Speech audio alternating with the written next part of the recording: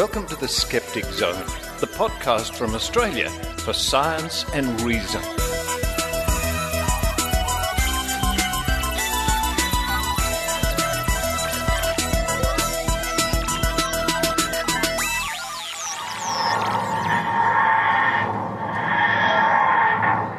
Oh, we're going to be travelling in time and space today, Richard. Hello, Maynard. Did you like my... Oh, I think the TARDIS is taking off again.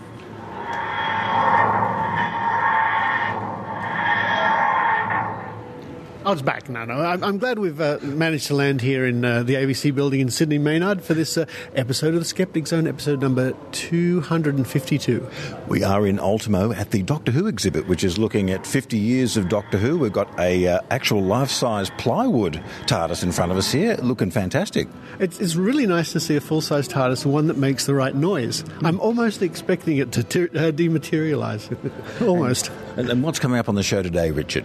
Well, you and I are going to have a little look around this exhibition and discuss some Doctor Who things for our Skeptic Zone Doctor Who type fans out there. I've got some controversial things to say, particularly about someone known as the unpopular Doctor Who I looked up. Oh, yeah. I can't wait for that. But more about that later. But what else has been going on in the skeptical world? Well, just in this past week, Ian Bryce from the Australian Skeptics and I, who do the Mystery Investigators, along with Dr. Raichi, this time it was Ian Bryce and I, we went to the Australian Museum and we interviewed lots of science educators and people doing science outreach for school students. That's coming up on the show. We also have The Week in Science from the Royal Institution of Australia. Oh, a great little segment that is. And we have a bit written by a Victorian skeptic by the name of Mal Vickers, all about Psychic Sally. Now is that the English Psychic Sally? Yes. There might be other Psychic Sallys out there, but this one is about the English one who was recently in Australia.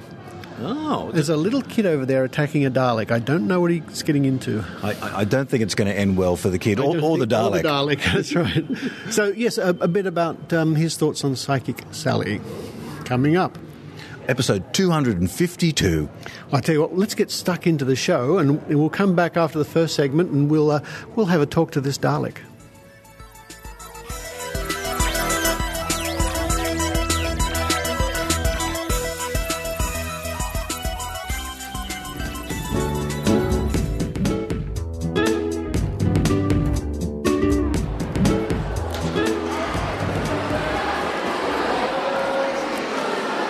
That noise you could hear, folks, it's a combined sound of hundreds of students here, high school students at the Australian Museum, here to enjoy Science Week.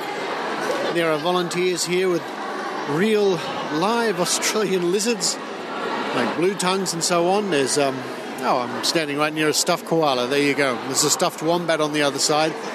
But just so many school students here to enjoy the exhibitions and exhibits and information booths for science. I'm here with my good friend Ian Bryce to perform the Mystery Investigators a bit later on. Oh, I'm being surrounded by, hundreds of students at the moment.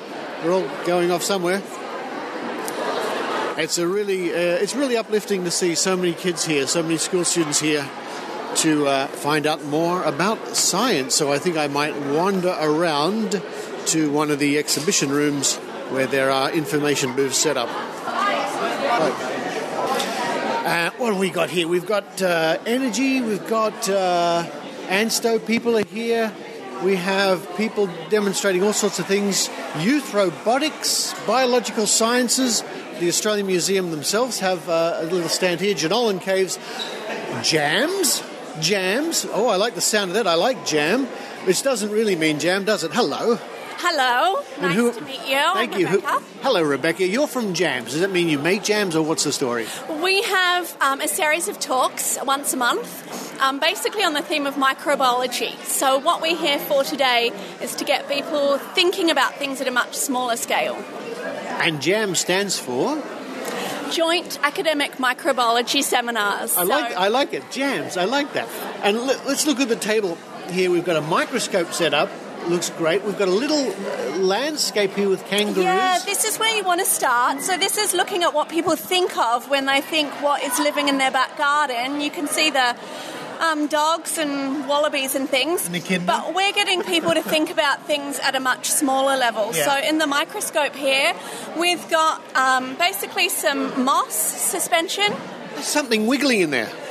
And it's connected to our laptop here, and you can see some nematodes and different things moving around. So you can see it's quite dynamic.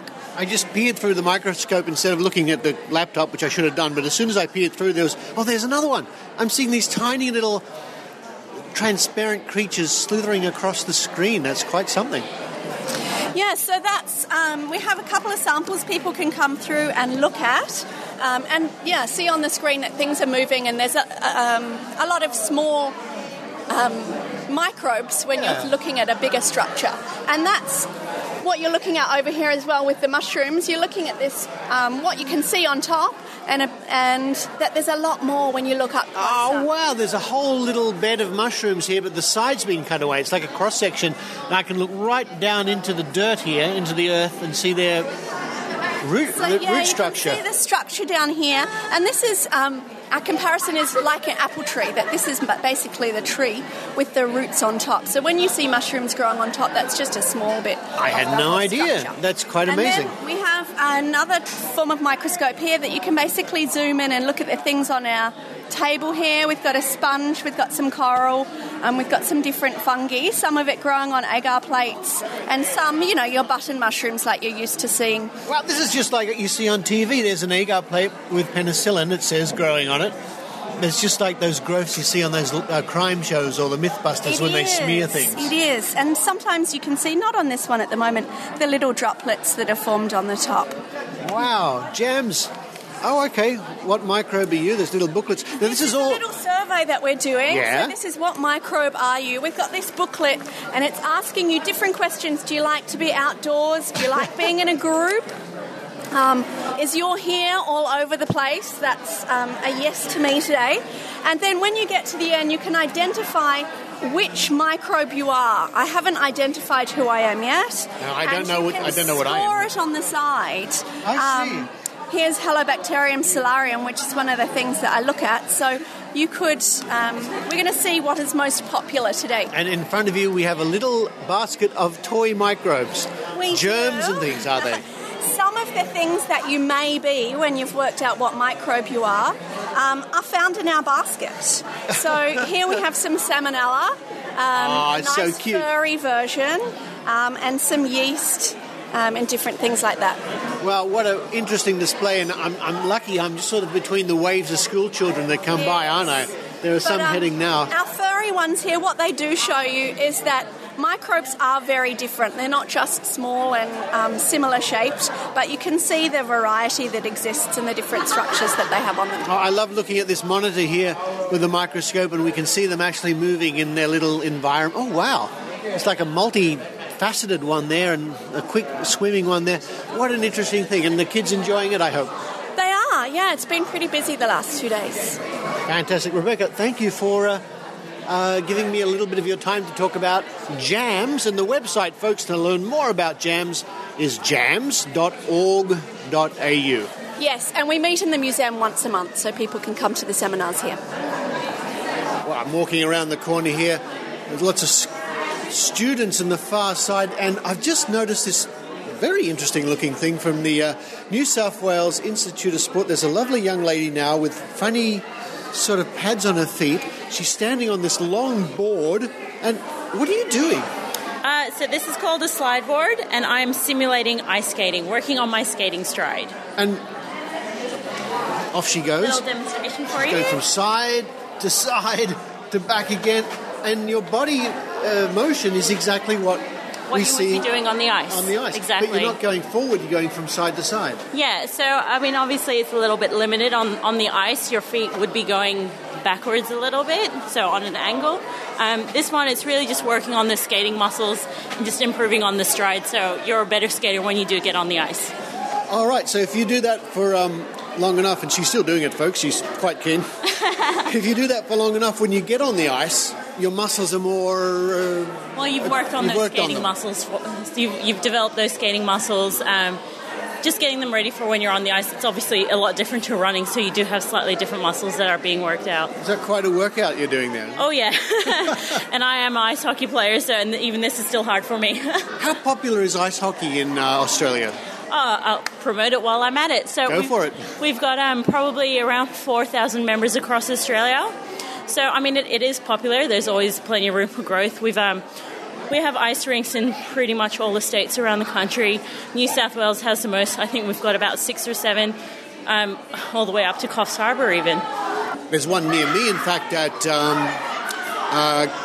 Campsie or Canterbury, yes. That's my home rink. I was there last night. I'll be there tomorrow night as well. Canterbury Rink. I go there occasionally, take my nieces and nephews. They love it, yes. So all you need to give them is a hockey stick and teach them how to play hockey. I can teach them that. I coach. When I was a very small boy, I lived in Canada. And my first pair of skates were double-bladed. Yep. And I used to go with my giant hockey stick. And pushing a chair around as well. And then we lived in a little country area, and we used to go and play curling too. Oh, nice.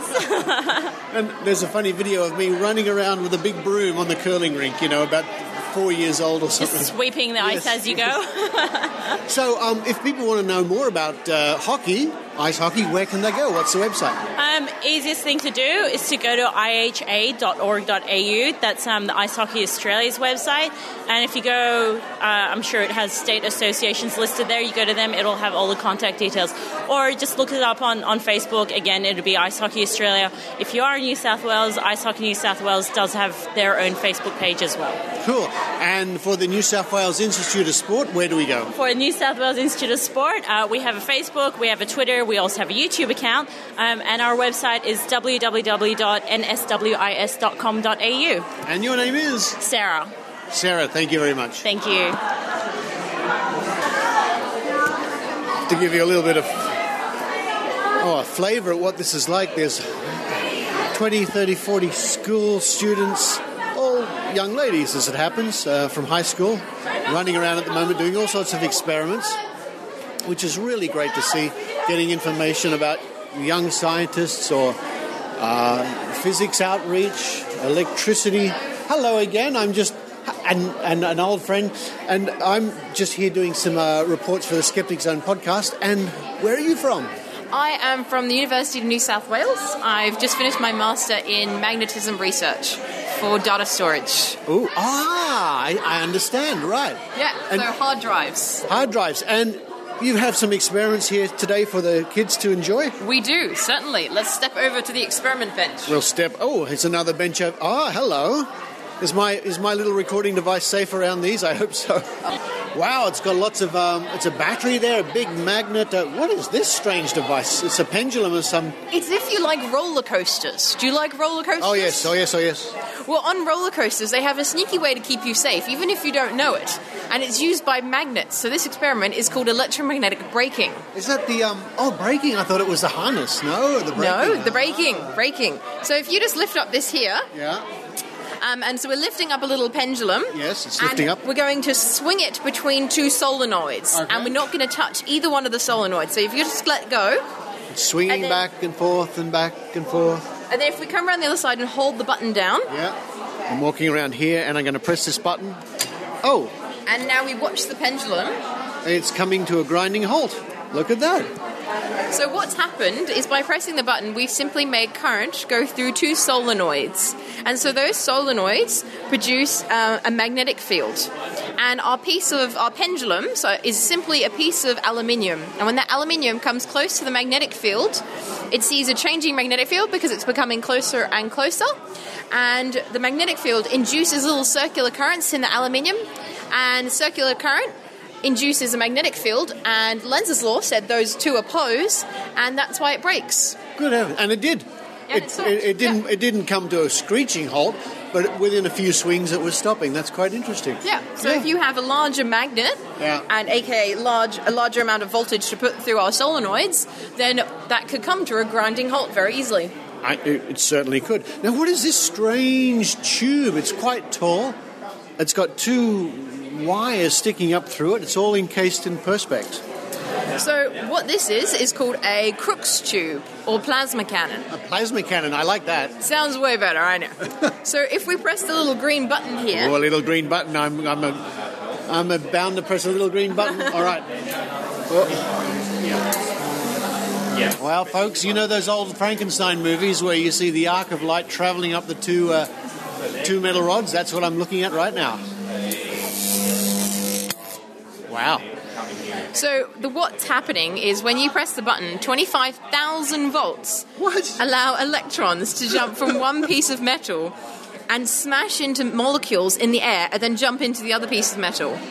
And so when we press the button, we only ever see one piece of light going up at a time. And so the light is white because it's smashing into these molecules. And we only ever see one because the electrons want to travel in the path of least resistance. And so instead of jumping into the air around the arc, it wants to keep going through the arc because that acts as a channel where they can easily jump through. I've never seen one so close before. But I'm looking at the reaction on the surface of each of the metal bars. That's quite something. Wow, what fun. Yes. You call this a job? I love this job.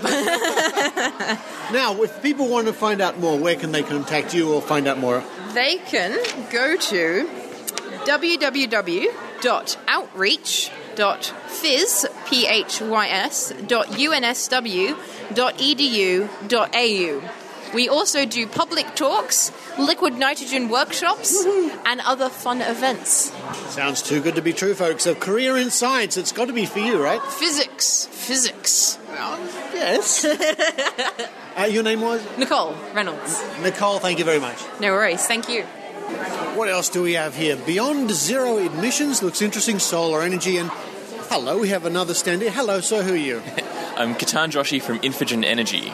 And there's a wind turbine in the back of your exhibition here. Yes, there is. It's actually a powered wind turbine, but this morning I attached a power meter to our exhibition stall, and it's all consuming about 100 watts, so it's not consuming a lot of power, which is good.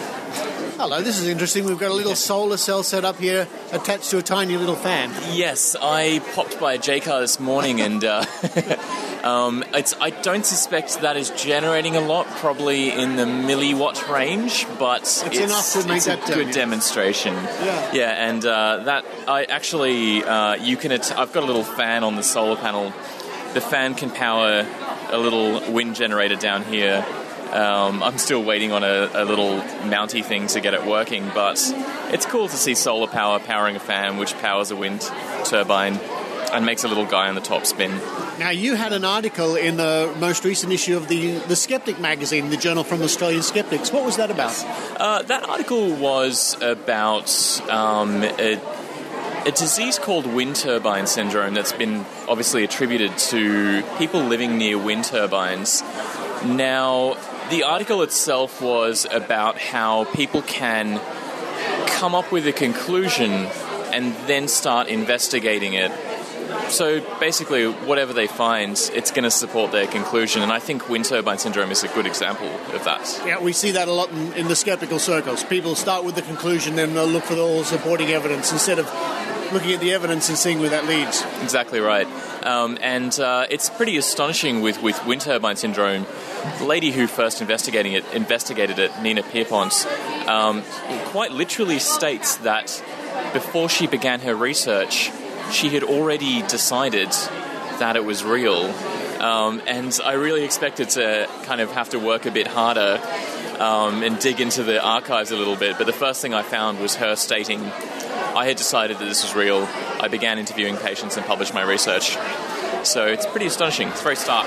You can read all about that, folks, in the latest issue of the Skeptic magazine. I think we're going to have to cut this short because the floodgates have opened. There are hundreds of kids just pouring through the door. I've never... Yes, we're both being swept away right now. We really are. Yeah. So I better let you get on with it. Thank you very much. Thanks, Richard.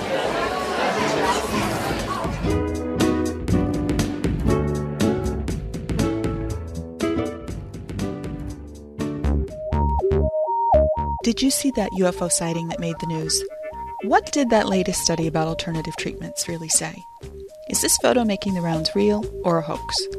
Doubtful News is a unique website featuring news about pseudoscience, the paranormal, anomalies, and questionable claims, framed with a skeptical view. Come visit doubtfulnews.com every day for news about cryptozoology, conspiracies, shams, scams, and more. Follow us on Twitter at Doubtful News. Critical thinking is essential in assessing today's news. Doubtful News helps you decide, can you really believe this stuff?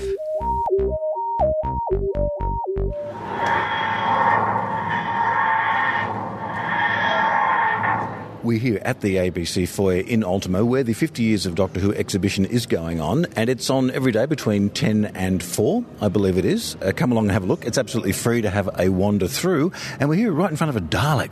It's a real Dalek. Look at that. I have seen real Daleks from time to time. QED conference in Manchester, a real Dalek normally turns up, but here's one in Sydney. Look, the most frightening ever bad guy, bad person, bad thing on Doctor Who was not the Daleks, not the Solar. The Weeping Angels are up there, but I think there was a John Pertwee episode where there was a beanbag that ate people. They had this plastics factory. UNIT got involved with the whole thing. Lethbridge Stewart was involved. Sounds like the Autons.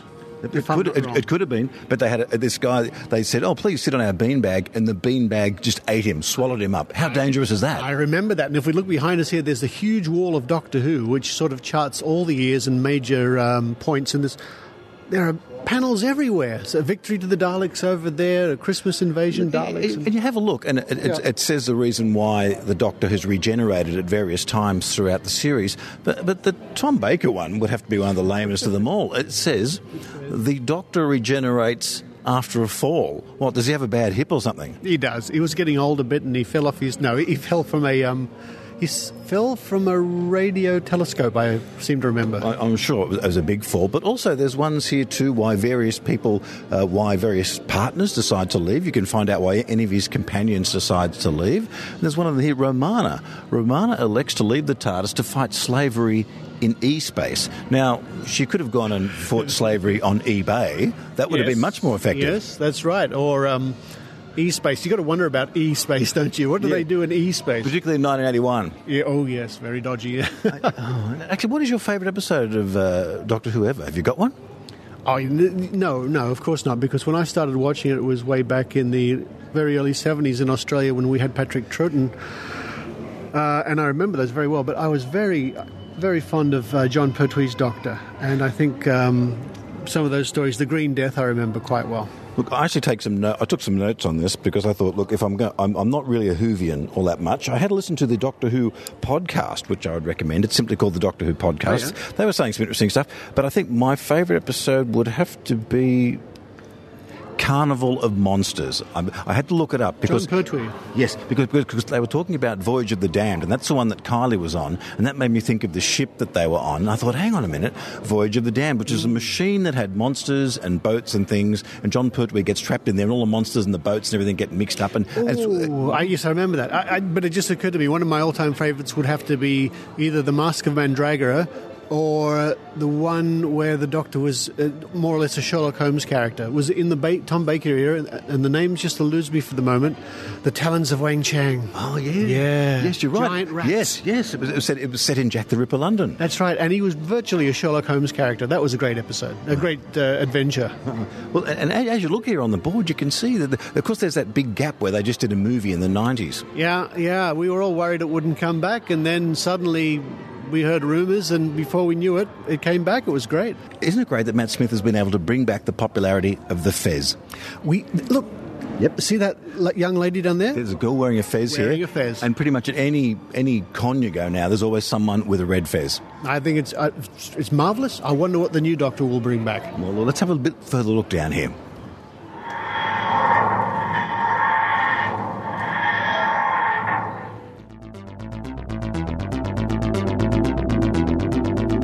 Welcome to A Week in Science from RiAus, bringing you the science news you need to know. This Week in Science saw brain activity after death, language affecting vision, and heart trouble? There's an app for that.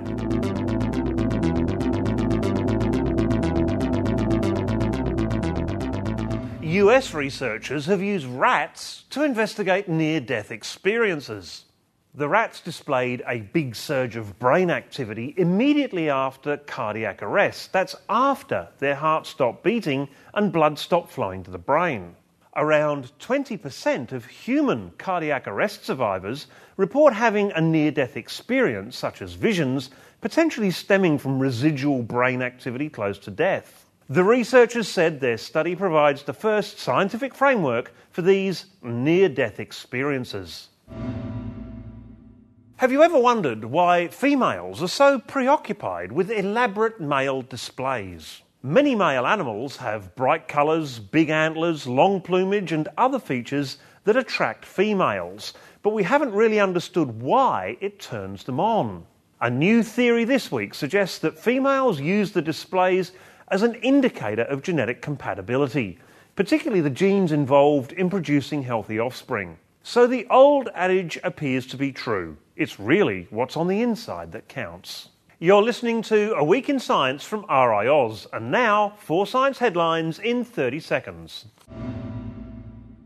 The discovery of the oldest Neanderthal bone tools in Europe suggests that they were less influenced by modern humans than we thought. A new window can selectively block heat and visible light by applying specific voltages to glass. A revolutionary iPhone app and special case can quickly and cheaply detect heart rhythm problems, potentially preventing strokes. And hearing a word of an otherwise invisible object can help you to see it. Last week we asked you, how do dolphins recognise their buddies after 20 years? It's by their whistles. The link to the paper is on our website. That's it for this Week in Science. For more information on these stories and other science news, go to the RiAus website, riaus.org.au. Follow us on Twitter using the hashtag WeekInSci. I'm Paul Willis, and I'll catch you next week. Hey guys, this is Jay from the Skeptic's Guide to the Universe. And whoa, hold on, whoa! Everybody knows I'm the only reason to listen to the freaking show, right? I mean, if it was up to me, the show would start with this.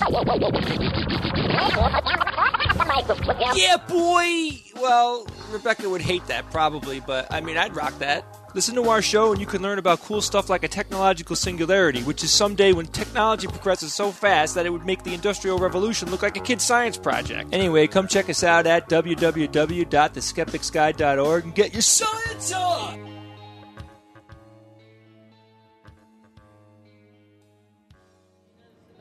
And here at the Doctor Who exhibit, there's some costumes as well. Now, this would be David Tennant's suit we're looking at, wouldn't it? It certainly is, with the sneakers and the sort of the brown shirt with blue stripes.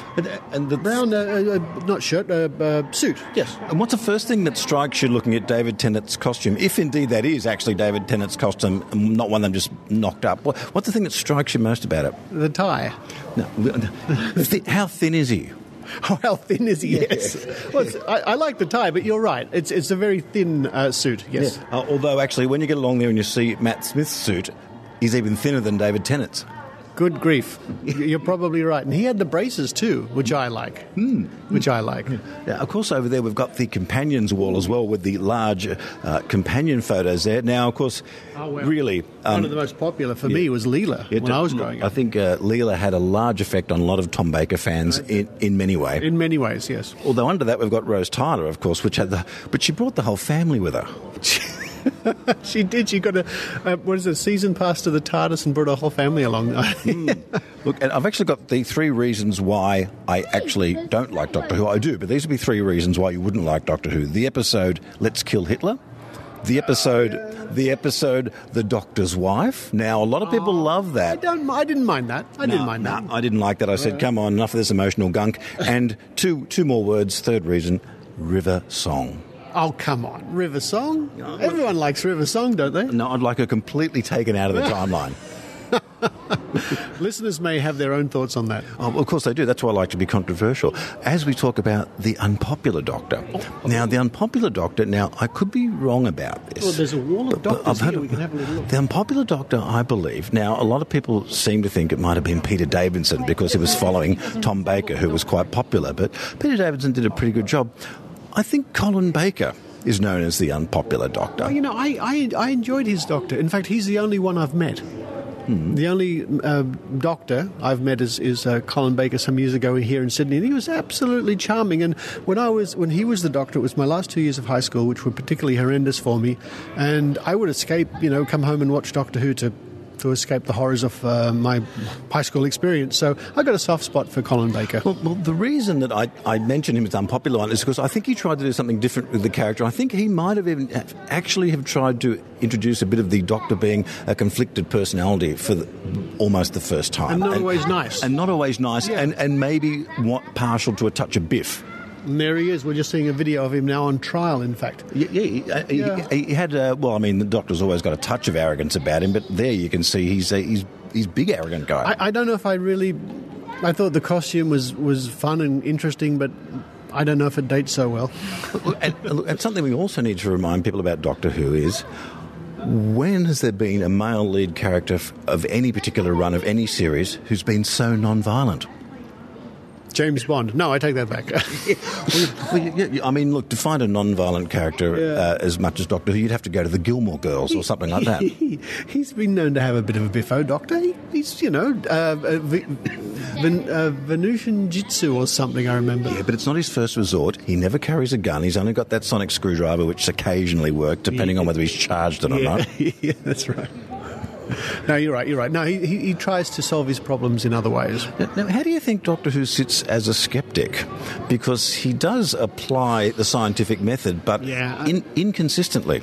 Oh, very, very. But I like the fact that he's a hero, and when I was a kid, he was a hero for people like me, who was an intelligent man, solving problems with science and reason and a bit of action and adventure.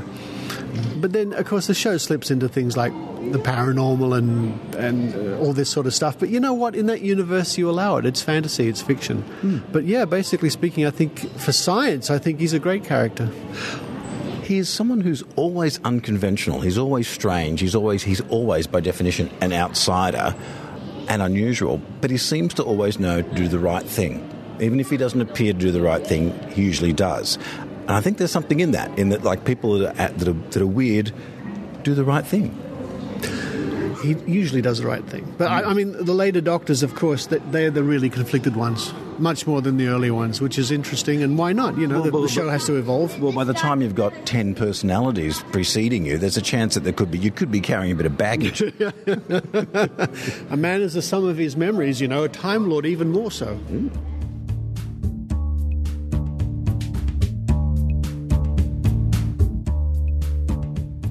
From the pages of the Victorian Skeptics website, www.vicskeptics.wordpress.com. Another big psychic show rolls into town by Mal Vickers with assistance from Martin Hadley. Never has any psychic ever passed a rigorous scientific test of their claimed ability. While most skeptics are well aware of this, you'd think the media and society in general knew nothing of it. Imagine what kind of world it would be if, from tomorrow, psychics really did have the abilities they claim to possess. The prizes from the next lottery would go to a series of psychics, presumably in order of merit. Fairly soon, non-psychics would stop buying tickets and the lotteries would fold. There wouldn't be much point in casinos, bingo, or the horse races either. The world we inhabit isn't like that. We have lotteries and casinos that make a fortune, despite the presence of many psychics who travel the world flaunting their talents. In July 2013, Australia played host to a visit from a prominent UK-based, self-proclaimed psychic, Sally Morgan. Sally did a number of shows across Australia. Her shows are big events, like those of John Edward and the late Doris Stokes. The Athenaeum Theatre in Melbourne, which hosted Sally Morgan, seats about 1,000 people. The emphasis is on her supposed messages from the departed. These big psychic performances are not at all like the stereotypical local fair gypsy, with her tent and crystal ball, whom you might pay a few dollars for a giggle. Yes, I know skeptics should always hold out hope that a real psychic may turn up one day, but for how long? For many years now, the Australian skeptics have offered $100,000 to anybody who can demonstrate a paranormal ability, including psychic ability. Even greater sums of money are on offer elsewhere in the world. Testing psychics can be quite straightforward. if a simple yet robust test protocol can be agreed upon. For example, many psychics claim to be able to do readings from photographs. A person might send a photograph of a deceased relative to a psychic, and the bereaved and the psychic would then hook up by a phone for a reading. The psychic would then typically claim to be using the photograph to help connect with the deceased, and would also typically claim not to be getting information from the bereaved relative. To test if this is true, exclude the relative from the test and pose this question to the psychic. Here are the photographs of some dearly departed. Would you please get in contact with the spirit world and ask them their names? Our phones remain steadfastly silent, despite the large sums of money on offer. And to those shopping mall or weekend market $20 psychics who don't necessarily do it for the money, we say, can you think of a charity that could use $100,000, courtesy of the Australian Skeptics? In October 2011, Sally Morgan was asked publicly to take part in a test of her psychic abilities in the UK. The test protocol was put together by Chris French, a professor of psychology in the UK. Also on the test panel was science writer Simon Singh and members of the Merseyside Skeptic Society. On offer was $1 million. This was a serious offer. Who would want to pass up $1 million? Sally could have kept the money herself or given it to charity. Sally Morgan's lawyers reportedly stated, "You will know that we all have far more important things to do than to take part in this or any other test at this point." She will not attend at Liverpool or at any other time. Skeptics have investigated how to perform like a psychic. Their abilities can be imitated in many ways. The method that produces the best and most spectacular hits is known as hot reading. The performer uses information actually obtained from the subject before the readings start. Psychic performers have been caught obtaining information through questionnaires, conversations with the audience members before the show, and even from the internet. Cold reading is where the performer uses a variety of skills after the reading has started to discreetly get information straight from the subject or to get agreement from the subject to various careful suggestions. Done cleverly, the performer appears to be getting information through psychic skills. Cold reading can work well or not so well, but compared to hot reading, it has always had the advantage that the performer cannot be busted. Techniques include shrewd observation of the subject. What demographic is the subject? Age? How are they dressed? Why would they be here at a psychic show? You could go fishing for clues. You ask questions that don't sound like obvious questions. Does this make sense to you? Therefore, the subject will help you. They believe in psychic abilities. They'll unknowingly provide you with the answers. There are also statements that cover all bases. The rainbow rouge, for example. Your father was at times cold, but you knew his warm side.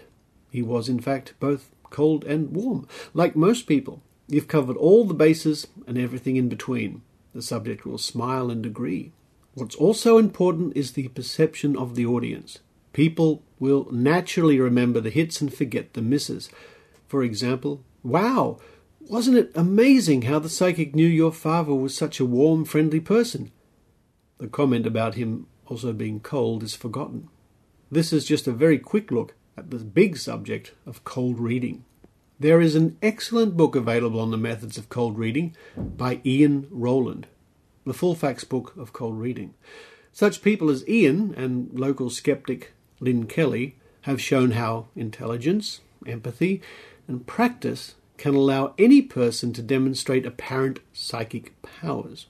Lynn has amazed believers with the accuracy of her readings, only to confess to them later on that she was a fake. You can guess how good she is from the fact that customers have told her many times that she really does have psychic powers. It's just that she does not realize it herself. Some rational thinkers accept what psychics do with a kind of paternalistic justification. Oh well, those that believe in that kind of thing sometimes need closure with departed loved ones, so why not let them have it? I'm not a fan of this apologetic thinking. Would it perhaps be better if the people sought help from a professional grief counsellor? A grief counsellor should be capable of giving people the same kind of help. If you argue that only psychics can offer benefit to grieving people, then how does that compare with the harm that might be caused? There are many documented cases where psychics have caused harm. On the What's the Harm website, there are accounts of a lady who lost her life savings to a psychic/con artist, and the child who died because a psychic/healer convinced her parents to change her medication. The parents of a missing child were told that their child was dead. 4 years later, he was found alive. The long list of loss of wealth, health, and in some cases life is worth a read by anyone who may think psychics do no harm. To be fair, these problems aren't always caused by the big-name psychic performers. Typically, promoters of the big touring psychic shows will try to market them to the media. TV snippets of the psychics' performances appear to focus on close relatives of people who have died. Take a look at Sally Morgan's promotional video on YouTube. Audience members who are called to stand up for a public reading look and sound quite distressed, particularly when Sally voices the deceased. What is really strange is how the most prominent psychics and high-earning psychics have a disclaimer that they are only entertainers. When self-proclaimed psychic John Edwards' television show Crossing Over aired on Australian TV, one might have noticed at the very end of the credits, and just for 3 seconds, a text disclaimer. It states in part, "The producer has relied heavily on contributions of John Edward and other third parties in the creation of this program, which has been produced for entertainment purposes only." Sally Morgan used a similar disclaimer for her Australian shows. Sally Morgan is an experimental/investigational. There are no guaranteed or certain results, and the show is for the purposes of entertainment. So it's all just for entertainment. I have a hard time reconciling that with the claims of psychic abilities. In Sally Morgan's promotional video, she says, "You know, when you think about it, these messages, where are they coming from? The ether, as they say. One generally expects professional people to be able to do what they claim. Motor mechanics fix cars, bankers borrow and lend money, cabinet makers make cabinets, and so on. However, psychics have never been able to show under carefully controlled conditions that they are indeed psychic. I'm yet to find a motor mechanic who fixes cars for entertainment purposes only. Perhaps there are some that do? Shrug. My motor mechanic whistles sometimes, but I digress. Have I missed something here? Is it ethical to use the relatives of people who have died to market entertainment? Thank you, Mal Vickers, with assistance from Martin Hadley, for writing that report. Again, you can read more from Victorian Skeptics at vicskeptics.wordpress.com.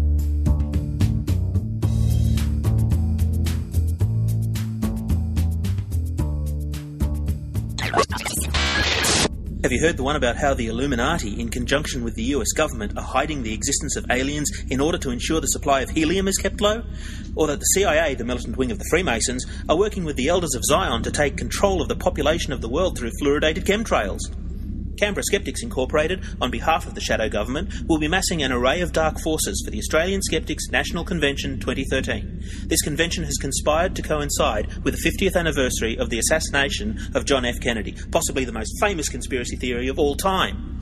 If you've ever wanted to learn about the truth behind the death of JFK, what makes for a good conspiracy theory and why they are so prevalent, Canberra Skeptics invites you to attend. That is, of course, should you choose to accept it. Come to nationalskepticsconvention.org and just remember, they will be watching you.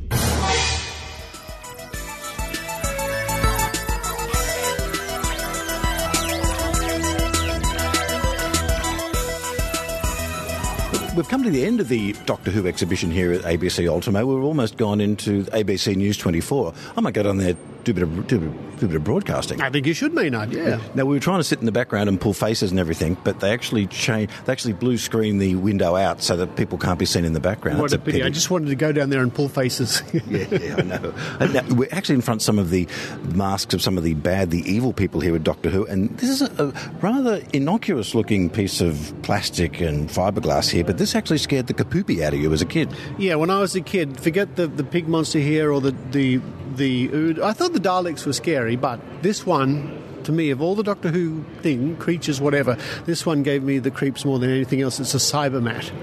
If anybody watches the early Tom Baker stuff, you'll see Cybermats. They're sort of like mechanical rats in a way, but they would leap on people and kill them. And that was a really scary thought, because you could be sitting there eating your breakfast and this thing just rolls on the carpet behind you, jumps up, and before you know it, that was scary. Look, the Ood are pretty scary, but like, it's no weeping angels. I mean, come on, a monster that comes up on you and all you got to do is look away or blink. Yes, that's right. But again, nowhere near as scary as the beanbag that eats you. You know, as a child, I couldn't sit on the beanbag for about 3 years. Another really early memory I have, just an early memory of television, is the episode of Doctor Who, and it's probably the same one, where somebody's talking on the telephone and the master is at the other end of the phone and he does something with the device and the phone cord attacks the person on the other end and wraps around their neck. That was really scary. Yeah. Well, you just think he went to all that trouble and now he's been defeated by the invention of mobile phones. I'll get you with that. Well, what? No, mate, it's not working, mate. It's not going to happen. Yeah, what kind of master are you? That was scary. I admit, I was scared by that, and I was scared by the Cybermat, but in a delightful way. Well, it's been a frightening episode here of the Skeptic Zone. It certainly has. And what have we got coming up on next week? Next week's Skeptic Zone. Well, you know what? It's like Doctor Who. It's a mystery. More of your interviews with Marlo Cassetti. The man who worked for NASA and what NASA used to be before it was NASA. Early days of NASA. That's a really fascinating series of interviews. More of that coming up next week. Apart from that, listeners, you'll just have to wait and see. We'll find out. We're going to have a bit of a look around. And if you could take one bit of the exhibition home, what would it be? For me, it's Kylie Minogue's outfit from Voyage of the Damned, but that's for incredibly personal reasons. We're just walking up to that now. Well, look, over to our right, in a little glass box, we have Tom Baker's scarf. I think that would have to be it for me. Yeah, because I remember, didn't all high school kids get into long scarves suddenly when Tom Baker came out? I had one. It curled a bit. It wasn't quite the right sort, but I did have one. Well, let's take a journey in time and space and see you next time on The Skeptic Zone. You've been listening to The Skeptic Zone. Visit our website at www.skepticzone.tv for comments, contacts, and extra video reports.